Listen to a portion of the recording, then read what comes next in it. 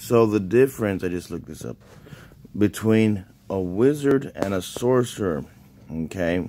Check this out. Okay. A wizard is a normal person, a regular person like me and you, who studies books on magic and spells and learn magic and spells through books, games, cards, however you want to call it, and then learns magic and spells through that way. Then they're a wizard. A sorcerer, on the other hand, is kind of born with magic and powers. They're born a sorcerer.